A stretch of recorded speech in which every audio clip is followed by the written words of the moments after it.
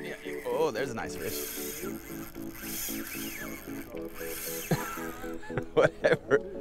Whatever it was, he grabbed it good. So there we go. How about that for a redfish? Oh, that's another good one. Oh, big trout. Whoa, baby. Get out of there, get out of there, get out of there. Ooh, come on, buddy, get me out of this stuff. There we go. All right, there we go. There's a flounder. There's a flounder. All right, he's going in the box, you guys. Bang, how's that for a doormat? Oh wow, as soon as I threw it, he got it.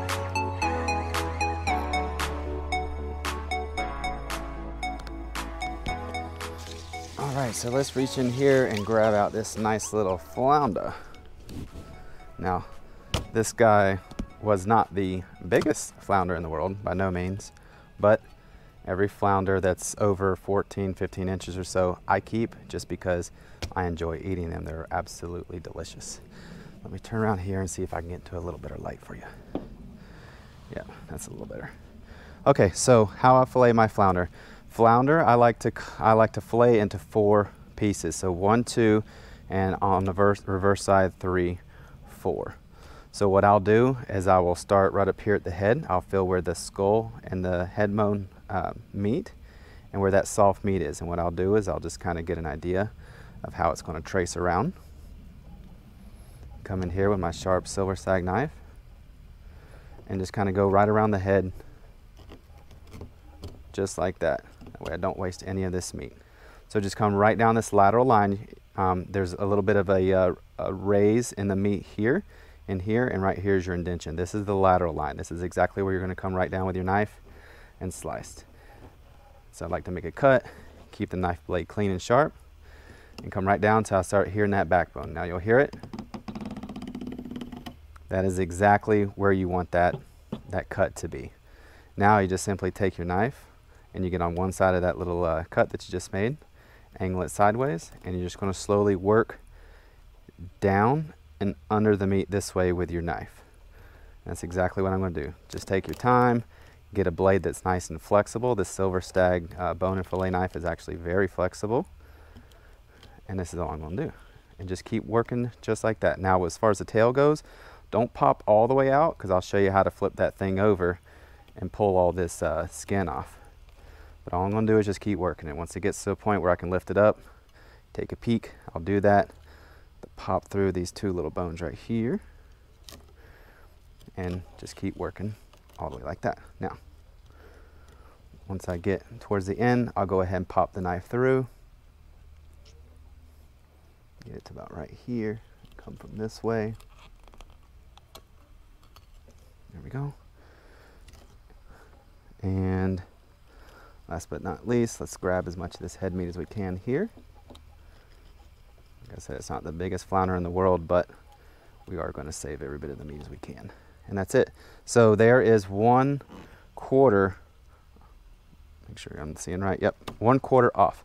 So all I'll do is I'll just flap that little meat back, come right up here to the edge of his tail, and flip that over.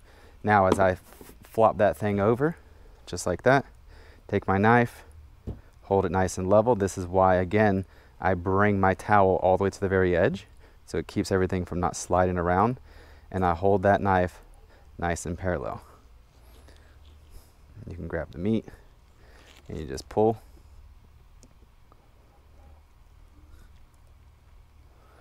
And now you have a nice flounder fillet. Now you haven't wasted hardly any meat here. This is all pretty much skin, and this is a really pretty fillet. Now, even though it's a small flounder, this is still a nice little chunk of meat, and I'm going to use this to actually make trout and flounder tacos. And so I'm going to do the same thing for this side. Flip it over, find that backbone, come down, turn, and just start working your way down. Now what you want to hear and listen for, if you guys can hear at home, is that clicking. That lets you know that you are on those ribs or on those bones, and you want to do that because you want no meat wasted. So you know, if you have that knife held nice and flat, you too, let me cut this out so I don't show a lot of blood and gut, just like that, you know that you're not wasting any meat. So pop through there, come through this side, pop through here, come on out, and same thing. Flap him over. I'm right-handed, so I like everything to go the same way. Bring him down in here.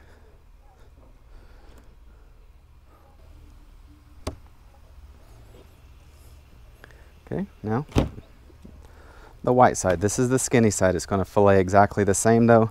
Come up here at the head, come around and around, find that lateral line. You can actually see the lateral line a little better here, going all the way down. Right down, but just down, turn, come under, just like that. And you just keep working.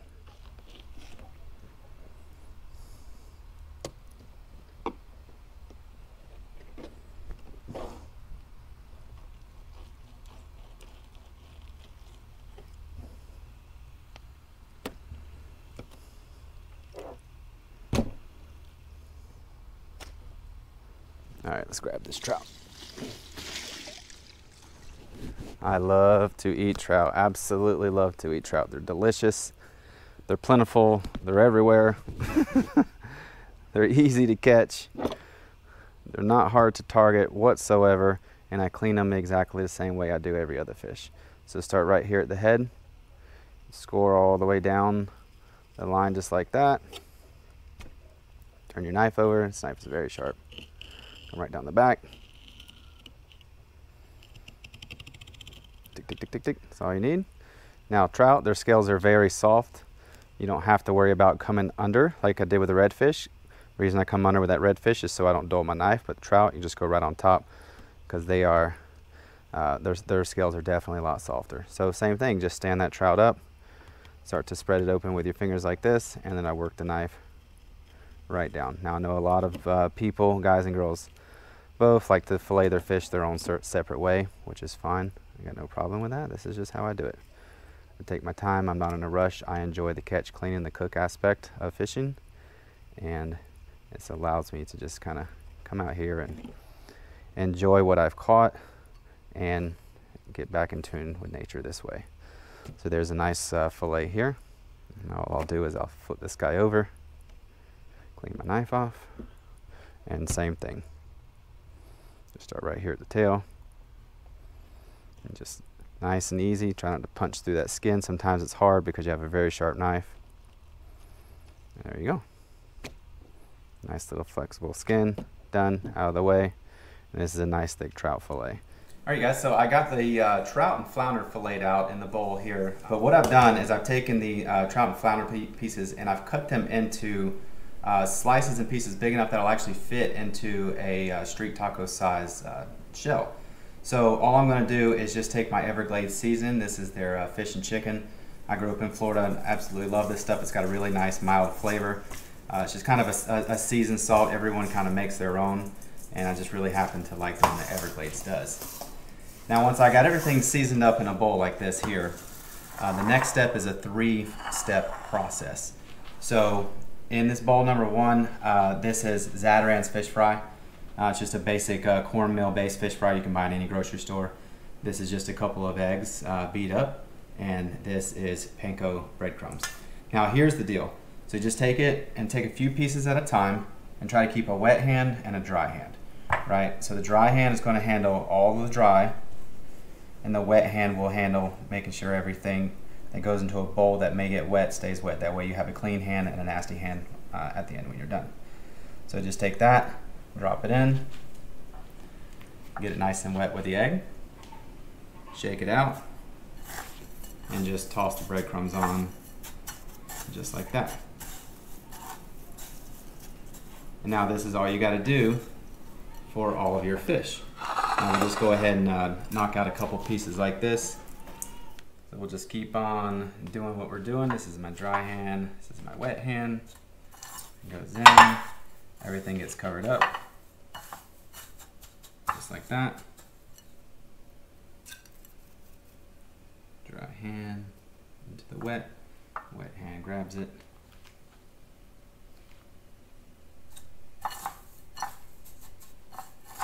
Everything gets nice and covered and coated. And that goes on the plate. Now I'll go ahead and finish up the rest of this, but what you're wanting to do is once you get everything nice and coated on a plate, you need to let it dry. So the biggest mistake that people make is they don't let the batter dry on the fish. If you don't let it dry, when you go to put it in the oil is going to, when it cooks, it's going to make the batter separate from the fish, and you're going to have that air pocket or that batter that kind of flakes off. So make sure you give it about 4 or 5 minutes to dry and kind of stick to it, and then it'll be ready for the grease. Totally vulnerable, my God, put an angel on earth just for you. Could rescue you from the depths of hell, and you wouldn't know what it's like to be her angel.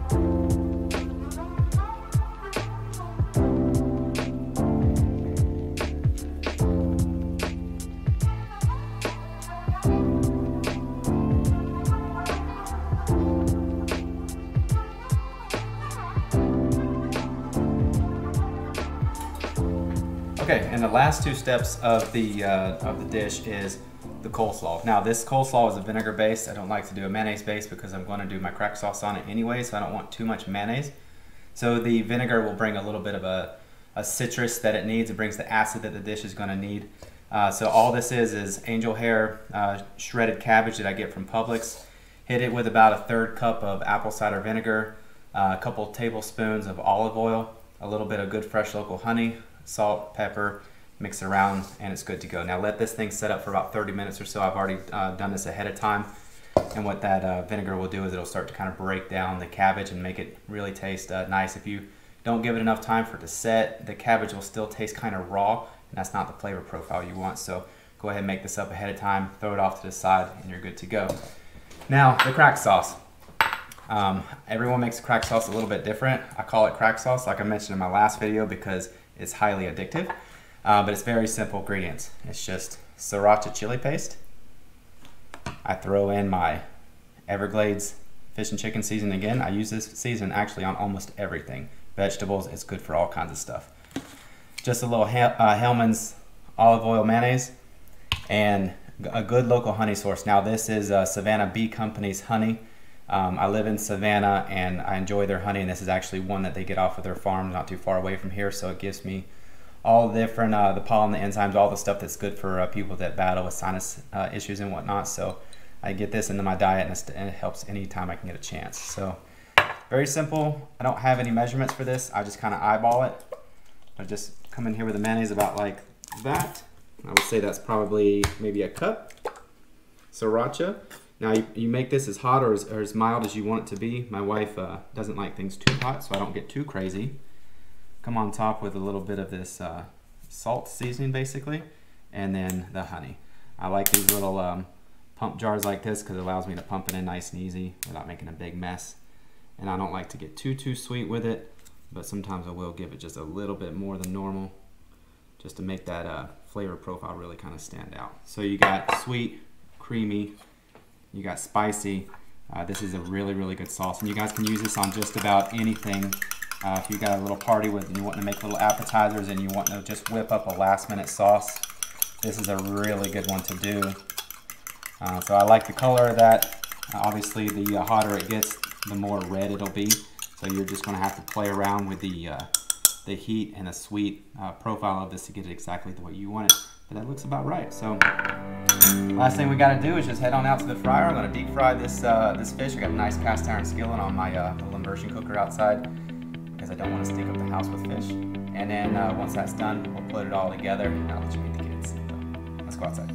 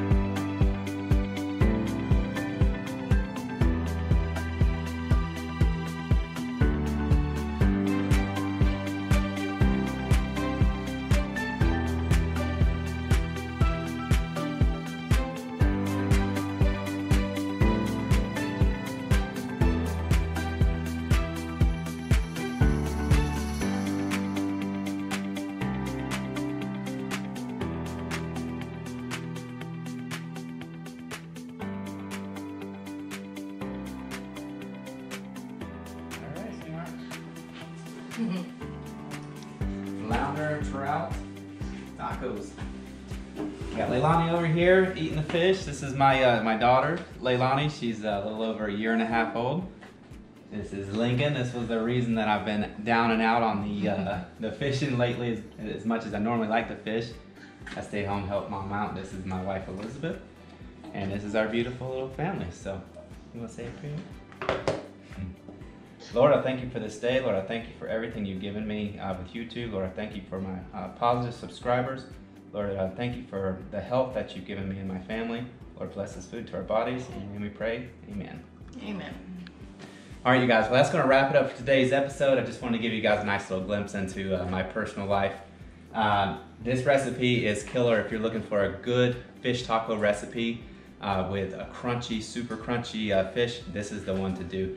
So I thank you for all the support that you give me and my channel. That's going to be it. Take care, you guys. God bless.